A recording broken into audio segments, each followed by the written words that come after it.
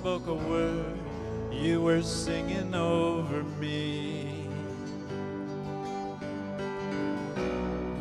You have been so, so good to me. Before I took a breath, you breathed your life in me. You have been so, so kind to me.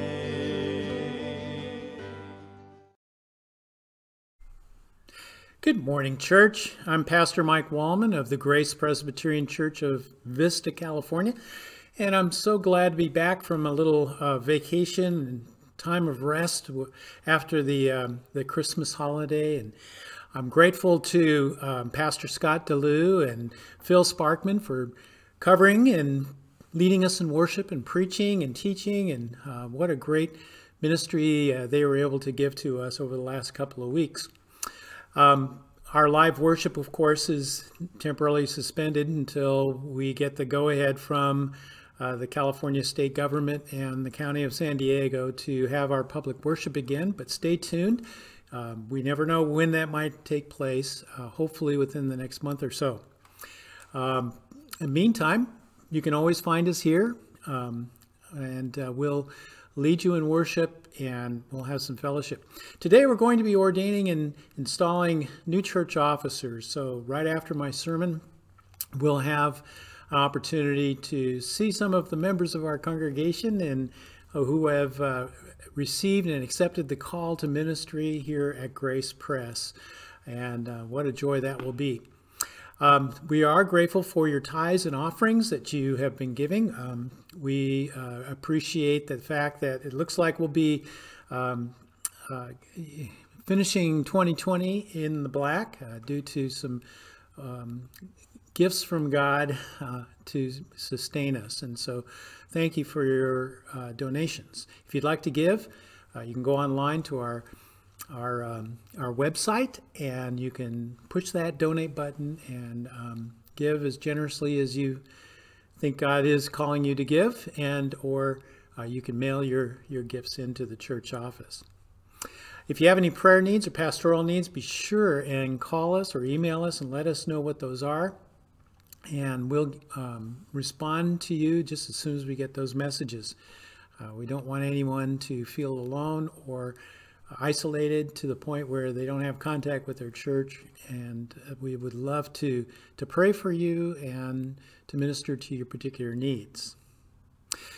Well, we're going to begin our worship in just a moment with a song from the praise band called Reckless Love, because we're talking about the reckless love of God that knows no limits. It goes beyond what we would ever hope or think, and rescues us and loves us and cares for us, sacrifices for us, and welcomes us into his family as fellow servants of God. So without further ado, let us begin.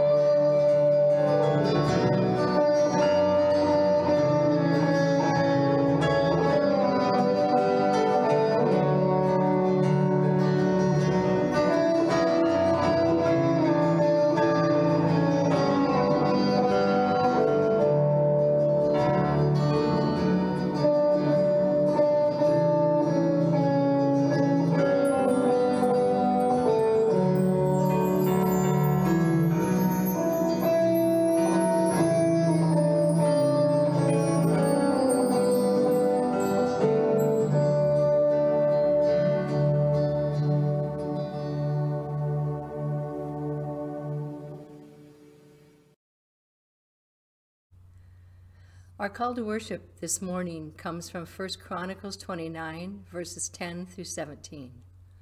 David's prayer. David praised the Lord in the presence of the whole assembly, saying, "Praise be to you, Lord, the God of our father Israel, from everlasting to everlasting.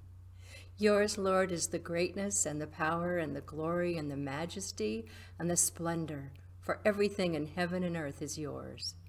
Yours, Lord, is the kingdom. You are exalted as head over all. Wealth and honor come from you.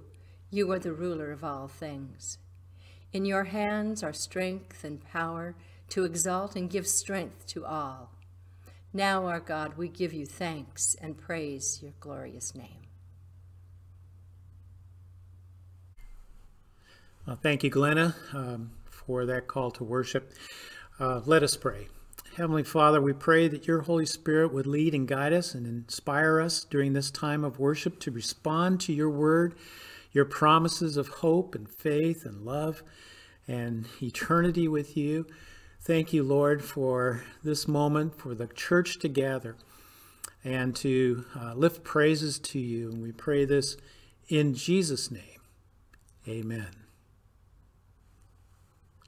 And now for a hymn called "Here I Am, Lord." Our theme for the day is about servanthood and serving Christ. And this wonderful hymn sung by our ladies trio, and the words are provided for you to sing along with us. So let us sing "Here I Am," and then I'll be back with my message for the moment.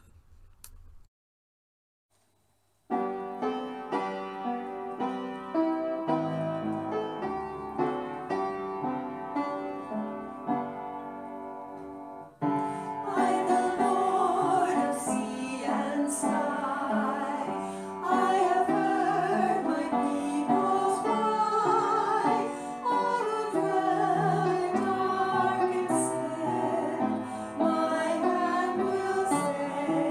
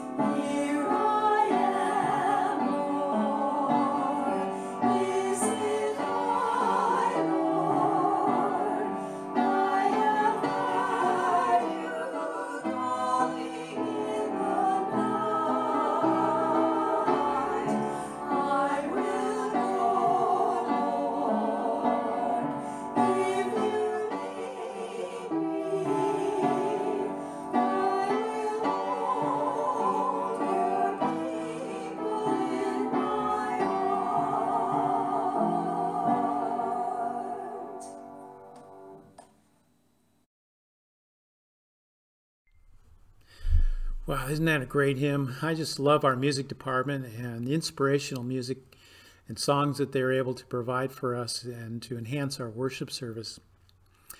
Well, we made it. 2020 is done. It's behind us. And all the fears and anxieties associated with that year have been put to rest, hopefully, and we get to start a brand new year filled with hope and deliverance, of course, for the COVID pandemic as the vaccines are being made available. And we just can't wait to get out and back together again and worship. We're also free of the chaos of the national elections, and I'm so glad that's done. Hopefully the unacceptable and very tragic events in Washington, D.C. this last week will not continue. So let's keep our government in our prayers, ask for God's peace and calm to be over our government officials and safety for them. And I find hope in the fact that just a few hours after the riots at our nation's capital, our elected leaders resumed work once again. They completed what they were setting out to accomplish on that particular day to show the world that our republic, democracy, will be sustained and will never fail. So hang in there. Our national problems will be overcome. But until such time, we have amazing opportunities to share the love and the salvation of Christ to our families and our friends who are searching for answers and healing during this time of pain. You see, we can give up. We can hide in our homes or lose hope. But I think it is better to look for the opportunity to bring good news of the salvation of Jesus Christ, to build hope and restoration in a dark and frightened world. Hundreds of people all around us are in desperate need. And many of them are family members and acquaintances who we're close to. And it's just a natural bridge for us to share the love and the hope and the peace of Christ with them. These people need a very special, loving affirmation from us that God loves them, wants to include them in God's family, and equip them for ministry out in the world. So, how do we do that? Well, I believe we do that as the church has done it over the last 2,000 years. We love people out of their hurt and pain into the loving embrace of Christ. We have a unique message of hope and transformation that will bring love and joy to people in all circumstances. I've observed that when people are hurting and most aware of their needs, they are more open to the message of Jesus and his salvation. These days are great moments to pray for God's help to reach the depressed and the worried and those in fear, and the ones who are trying to ease their burdens and pain through insufficient methods of self-medication to relieve their anxieties and fears, and finding that their self-medication is just wanting. It doesn't do the trick. But we have a special message for them, a message of life and transformation. Well, we do that together as a church. It's called ministry or serving service. So let's turn to Ephesians chapter 4, and let's read together verse 7 and 11 through 13. But before we do, let us have a word of prayer. Our Heavenly Father, we pray that your Holy Spirit would guide us and lead us and help us hide in our hearts your word. Help us to understand and be inspired by it, that we might respond to you in worship. And we pray this in Jesus' name. Amen. Hear the word of God. But to each one of us, grace has been given, as Christ apportioned it. And then down to verse 11. It was he who gave some to be apostles, some to be prophets, some to be evangelists, and some to be pastors and teachers, to prepare God's people for works of service, so that the body of Christ may be built up until we all reach unity in the faith and in the knowledge of the Son of God and become mature, attaining to the whole measure of the fullness of Christ. May God bless to us the reading and the hearing of his word. Well, in the wake of so much violence and hatred and racism that we experienced in 2020, there is a way to bring transformative change to our world. God calls us all to leadership in the church, to participate in his ministry and service to others. God calls us to be these loving, caring, sensitive servants to the needs of other people. The church is not just led by the clergy, but by all the members using their various spiritual gifts. Some of us are more public in our leadership, such as what I'm doing right now. Others exercise their leadership behind the scenes, but all of us contribute to the good of the whole body of Christ. Clergy like myself are usually regarded as the leaders who equip the church members with tools to accomplish their ministry, but we are just part of the big picture. God has called each of us to be ministers in his church, to equip one another with the gifts that God has given us. Now, the Apostle Paul lists a small group in this passage of spiritually gifted leaders in ministries. He says some were called to be apostles or prophets or evangelists or pastors and teachers.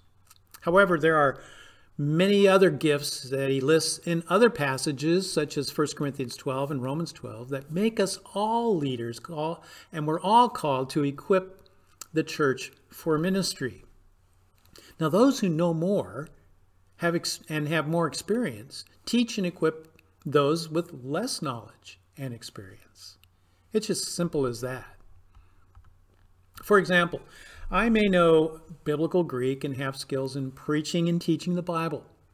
I might have worship leadership and visiting the sick and hospital gifts, but I would be awful at fixing meals for our soup kitchen ministry. I can't be everywhere and do everything all the time. We need each other to contribute our God-given abilities for the healthy and effective ministry of Grace Presbyterian Church. Now, God designed the church to be like an organic body with a diverse set of organs contributing to the functioning and health of the whole body. We can't do without each other or we're going to die, right? We are a group of diverse leaders, skilled and gifted for the purpose of building the body of Christ. Now, the church was intentionally made up this way. It is the gift of God through his grace that appoints us to our various duties in the church. And God calls us individually to do just a certain part, a part we were created and called to do. And these are the tools that God has given us to do them. Now, Grace Presbyterian Church has all it needs to do the ministry God has called us to do. We do not lack for what we need to do in this ministry of the church.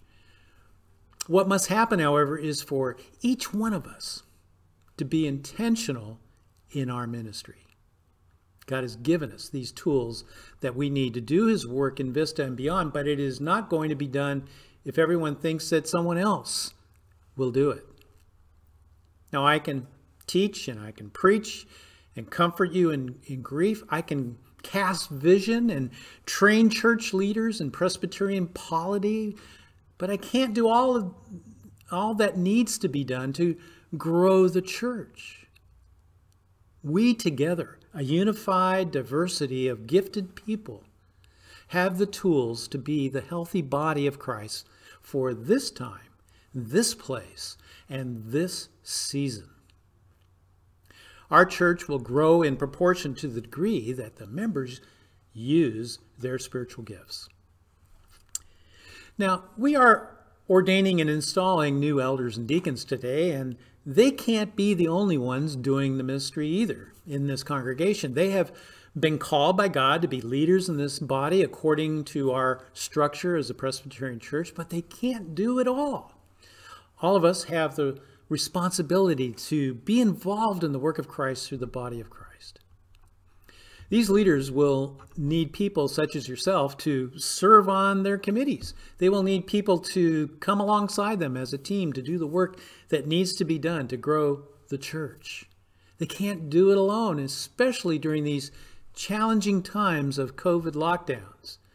They need encouragement through all of us helping them achieve God's purposes in Vista. So take a moment today, maybe give one of these leaders on our session or deacons a call and just say, how can I help?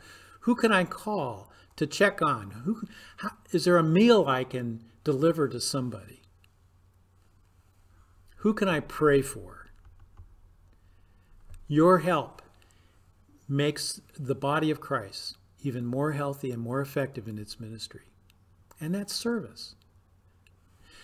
So our gifts are tools for equipping the saints, but what are we equipped for? Well, Paul teaches for the works of service. And that word service is a translation of the Greek word diakonia, which we get our word deacons from. It means service or ministry. A call to ministry is not a call to a position, but a call to serve. This is my 42nd year in ministry where I have been called to be a pastor in the Presbyterian Church. Can't believe it's been that long already. Now, this call is a shock to the proud, and it is emancipating to the humble. No Christian is called to be great, just to be a servant. And Lord, I know what that means. God sends leaders to the church to prepare and equip it for the ministry. There were leaders sent to me for teaching and pouring into me, preparing me for ministry, and that continued throughout my ministry to this day. I'm constantly learning and growing, and then sitting at the feet of teachers and servants who have taught me so much. Well, the body of Christ is not a static institution, only satisfying its own needs. We're called to be active servants to one another, but most importantly to the world, as Christ was and is a servant to us. He is the master builder. We are the servant journeyman. And so we sit and we learn, and we watch and we observe and we wait and we do. We get those wheels in motion because, as my wife is fond of saying, the car drives easier and steers better when the wheels are turning, right?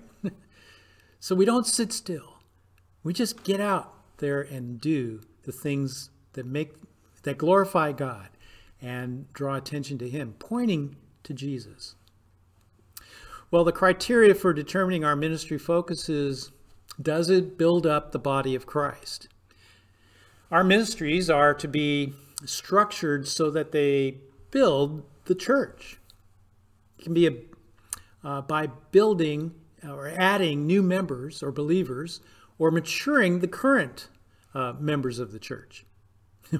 And either way, it's a work of building the body of Christ.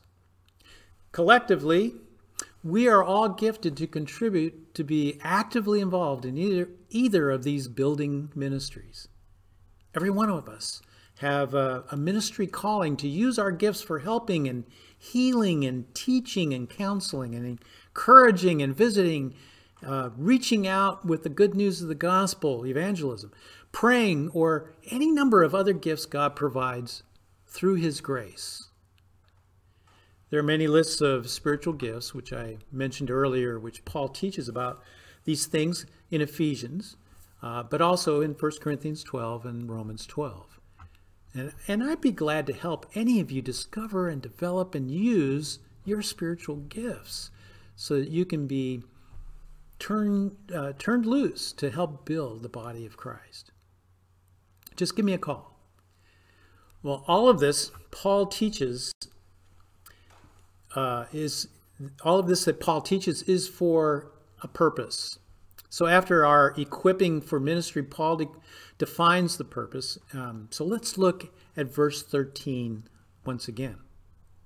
He says that it's until we all reach unity in the faith and in the knowledge of the Son of God and become mature, attaining to the whole measure of the fullness of Christ. So we're trying to build the church towards these ends. The first purpose is in the unity in the faith. Now, this is not to be confused with trusting faith, but it refers to faith as a body of doctrine, our religious faith, our Christian faith. When all the church is ministering with the gifts, there will be a tangible unity in the faith. When the whole church serves in their gifted calling, it unifies us. It brings us together, despite our differences and diversities. Christ's Spirit unites us and gives us purpose to do his work on earth. The second purpose is a knowledge of the Son of God. Well, two reasons for this are clear. First, a doctrinal foundation of Christ will keep false teaching from influencing the church and leading it down a heretical path. And secondly, a full comprehension of Christ will mature believers, attaining to the whole measure of the fullness of Christ. In other words, that we become more like Christ in all that we do. Scholar F.F. Bruce writes, "The new humanity on earth must grow up to adult maturity in order to resist all the adverse forces that threaten its health and effectiveness." Now that is why we have lots of teaching ministries and Sunday school classes. It's all designed to help the church grow in the knowledge of the Son of God. And when we are bound together in Christ, we realize our unity with one another is very strong because Christ is there. He's the glue. He holds us together and he strengthens us for his purposes. So in a moment, we're going to ordain and install new elders and deacons to the session and the deacon board. And they're going to be leaders in the ministry of Grace Presbyterian Church at these levels. It doesn't mean that they have reached the ultimate knowledge or maturity in Christ. They are people who are on a journey of faith, learning and growing just like the rest of us. It's not that they are qualified for the call to ministry, but God has qualified the called. They're humbly willing to serve with God's help. The congregation has elected them to serve, having observed their spiritual gifts in ministry. And they will be actively involved in the building up of the church, specifically here at Grace Presbyterian Church. And this year, that will mean supporting all our ongoing ministries, but adding all the preparations for searching, finding, and beginning a partnership with a new pastor. Now remember, I'm the interim pastor here at Grace, even though it's been over 3 years and will likely be another year. But at the end of their search, they will be calling, or not actually nominating to the congregation, the pastor to be elected for Grace Presbyterian. Well, in a few weeks, the session will be seeking members of the church to place in nomination to serve on that pastoral nominating committee. It's a very long and rewarding work of the church seeking God's will for the next pastor of Grace. It will be made up of a cross-section of Grace members who are maturing Christ followers, biblically knowledgeable, informed in Presbyterian polity, prayerful and skilled discerners. And if you would like to submit names of members of the church for consideration, please give them to our clerk of session, Sue Weston, or myself, and we'll gladly pass those on to the session for that consideration. Now, everyone should be keeping this process in prayer for the best people who can work in unity toward the goal of identifying who the next shepherd of Grace Church will be. The challenge in this broken world that we live in is to be relevant and joyfully contagious in the work of the Lord. Amen? Jesus promised us that if we will make ourselves available, he will supply the resources for the ministry he's called us to work toward. He will fill us with the power to be his witnesses in all the world through his Spirit. And if we are willing to give God credit for all that we do, if we are intentional to be the body of Christ in the world around us, God will be glorified. And God's church will be built up as a beacon of light and truth to a world tossed around by every wave of cunning and crafty, deceitful people scheming ways to shipwreck all of us, or especially individuals. We stand on the foundation of Jesus Christ, and upon this rock, God will prevail and transform our world for his good. Amen. The Word of God. Let us pray. Our Heavenly Father, we are so dependent upon you in all things. We humbly come before you with hands stretched out to receive your grace, your mercy, your direction, your truth. But especially grateful, Lord, for all your good and perfect gifts, which help us to grow and learn and become more mature in our faith and in knowledge of Jesus Christ, so that we can be more effective in ministry. Lord, it's a daunting task. There are many challenges in this world for the church these days, especially since most of our culture is moving away from relationship with you and anything to do with church. We pray, Lord, that you would give us insight. Give us, Lord, some understanding of how to reach out to just one family, somebody next door, or to a family member that truly needs you, and the transformative power in their lives that you would give them to be loved and cared for, and to know that you exist and that you really care for them, and that they can be welcomed into your family. So, Lord, we pray for that.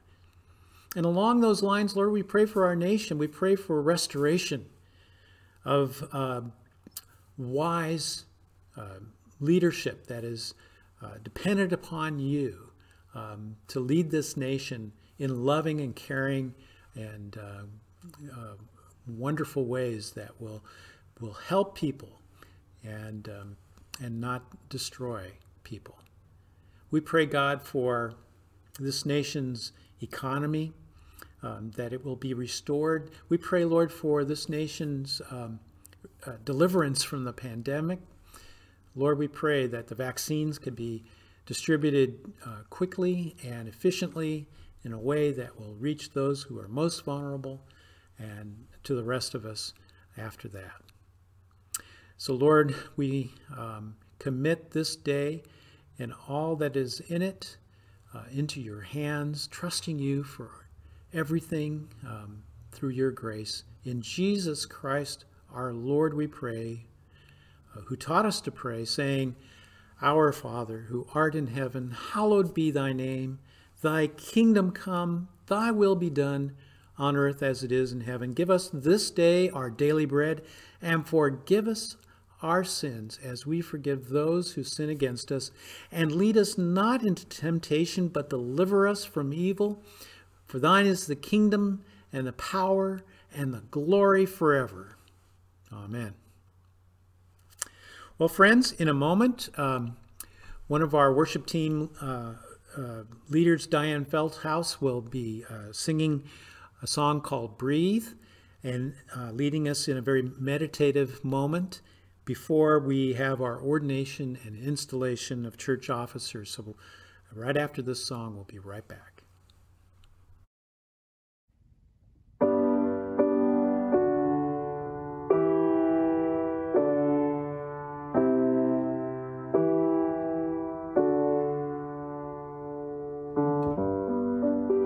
This is the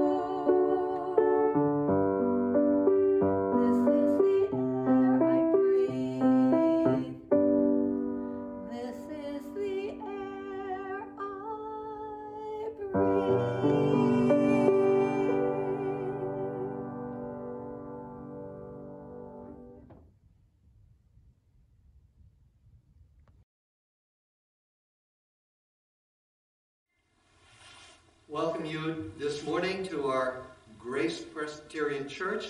This is the day that we ordain and install our officers. That's our elders and our deacons. And it's my privilege to be with you and to share with those folks here this part of the service. Let me make a statement of declaration at this point to say that we are all called into the Church of Jesus Christ by baptism and marked as Christ's own by the Holy Spirit. This is our common calling, to be disciples and servants of our Lord. Within the community of the church, some are called to particular service, as deacons, as elders, and as ministers of the word and sacrament. Ordination is Christ's gift to the church, assuring that his ministry continues among us, providing for ministries of caring and compassion in the world, ordering the governance of the church, and preaching the word and administering the sacraments.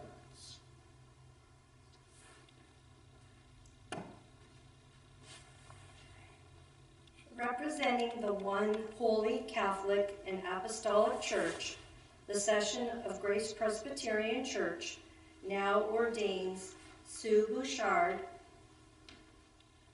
and Crystal DeLue to the office of deacon, and Larry Luther and Pat Sexton to the office of elder, and installs them to active service on their respective boards. The session also installs to active service those who have been previously ordained: Deacons Russ Whistler and Jean Compton, and Elders Wayne Campbell, Jane Parker, and Dwayne Weston.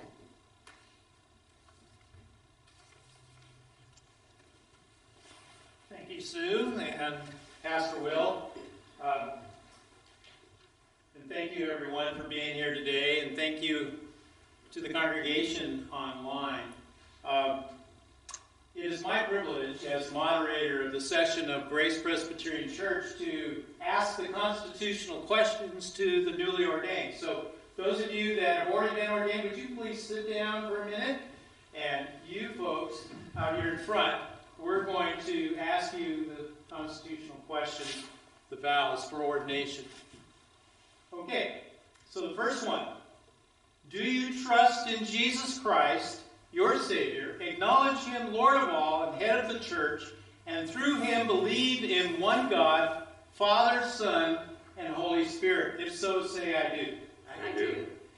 Do you accept the scriptures of the Old and New Testaments to be, by the Holy Spirit, the unique and authoritative witness to Jesus Christ in the Church Universal and God's Word to you? If so, say I do.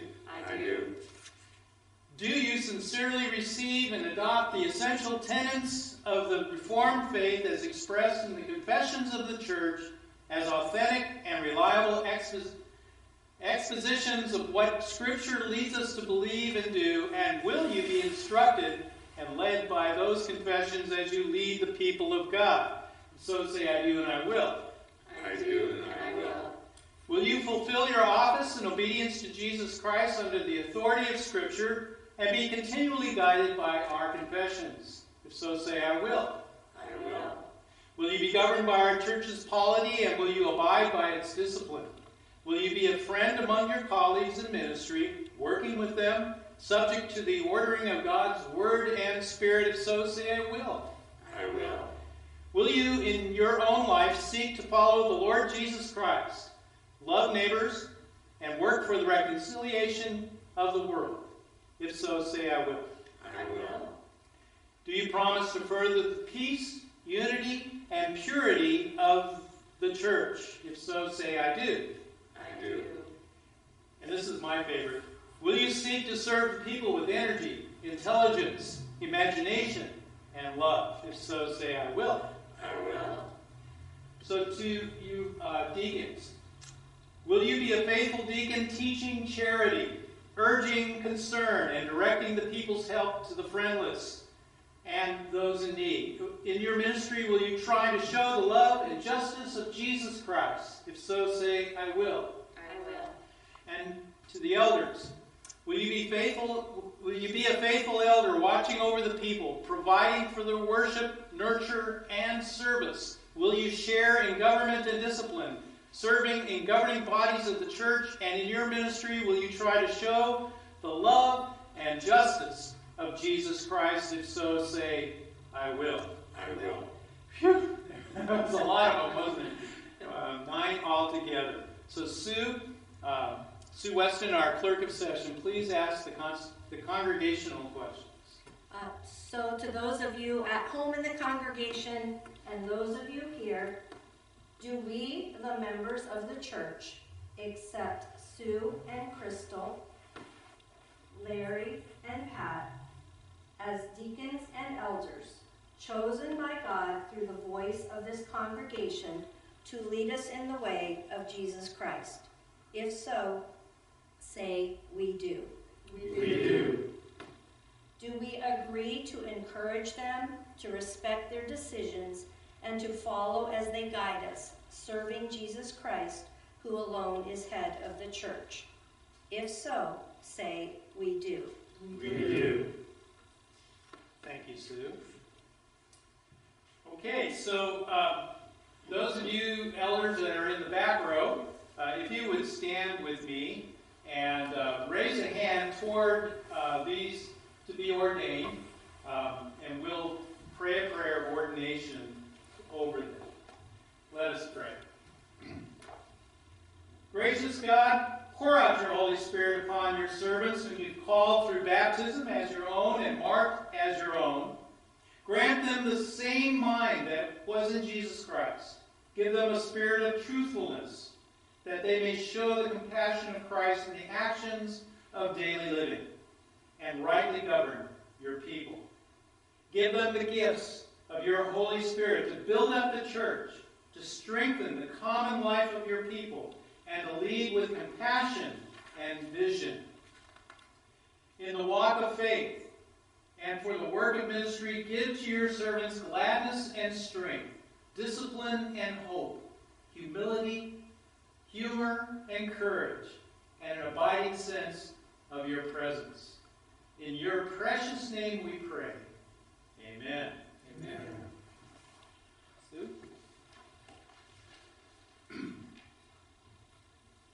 Please pray with me. Gracious God, pour out your spirit of power and truth upon the whole church, that we may be for you a holy people, baptized to serve you in the world.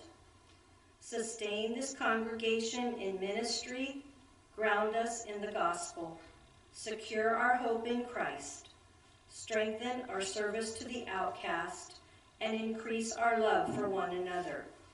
Show us the transforming power of your grace in our life together, that we may be servants of the gospel, offering a compelling witness in the world to the good news of Jesus Christ our Lord. Amen. Amen. Thank you, Sue. Sue Bouchard, Crystal DeLue, Larry Luther, Pat Sexton, I declare that you are now deacons and elders in the Church of Jesus Christ for this congregation. Be faithful and true in your ministry, so that your whole life will bear witness to the crucified and risen Christ Jesus our Lord. Welcome to this ministry. And because of COVID, we're just going to elbow bump. Welcome to this ministry.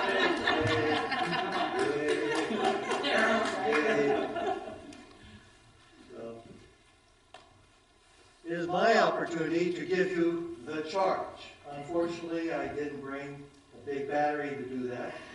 But I am going to do that using some scripture. It's from 1 Peter chapter 4.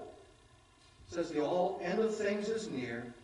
Therefore be serious, discipline yourselves for the sake of your prayers. Above all, maintain constant love for one another. For love covers a multitude of sins.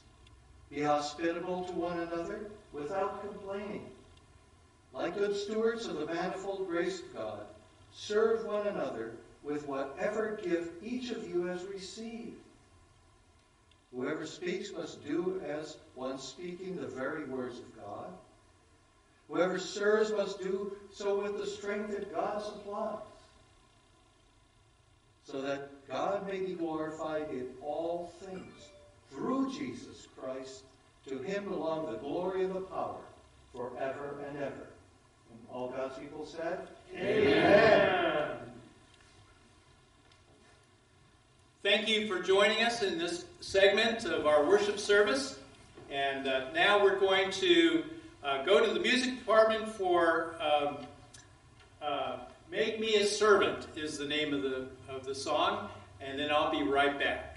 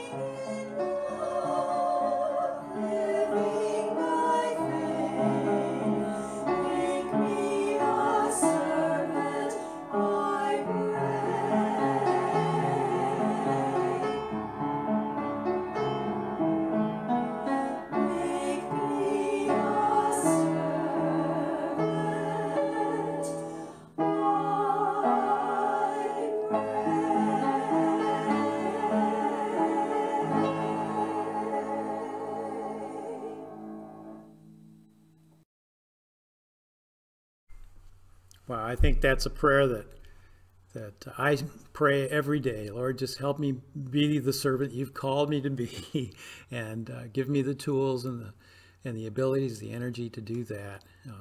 And God does provide.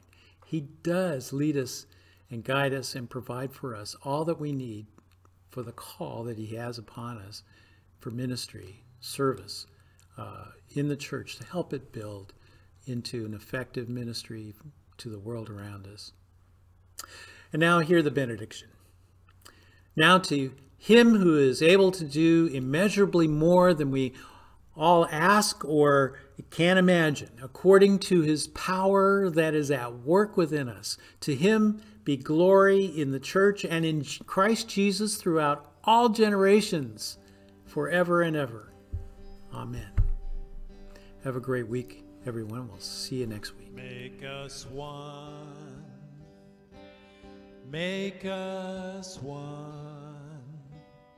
By the power of your Spirit, make us one. So your kingdom, Lord, your kingdom will come. Make us one, Lord, make us one.